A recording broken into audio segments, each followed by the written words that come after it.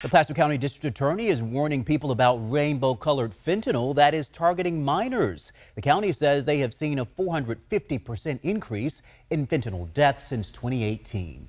ABC 10's Bridget Biorlo is live in the studio tonight. And Bridget, you spoke to a mother who lost her son to fentanyl? That's right, Chris. And it comes at a time when nearly half the people who die from fentanyl in Placer County are under 25 years old. Much of it is being advertised to teens on social media places like Snapchat. And many parents, like the one you're about to meet tonight, don't know this is even happening. And some teens, like her son, pay a deadly price.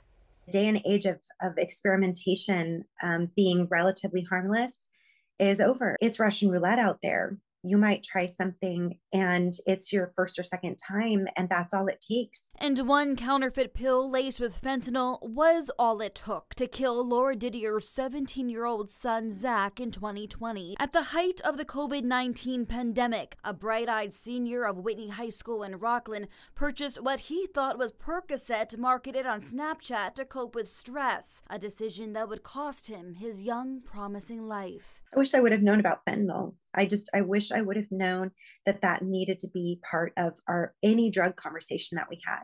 I really believe he would have made a different choice if he'd really understood what was out there. Now, dealers are taking a new approach to appeal to young people like Zach, with this rainbow-colored fentanyl making its rounds in Placer County. We are in epidemic proportions of the fentanyl crisis. The district attorney says the colorful drug is just as deadly as the white powder. All it takes is 2 milligrams, a pinch the size of this penny. We will continue to hold dealers accountable, but really the messages have to start with the parents and the kids and have discussions about what is affecting kids and what is creating a desire to want to experiment with ultimately deadly street drugs. He says the county saw a 450% increase in fentanyl deaths since 2018, with the deadly drug even discovered in some marijuana and vaping products. All the more reason that Laura says open conversations about the dangers need to be had early and often,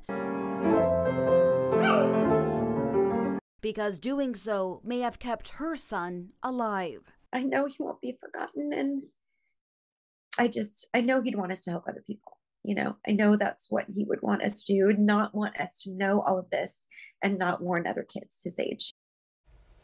Local counties are trying to crack down on this and make an example of dealers who target kids online.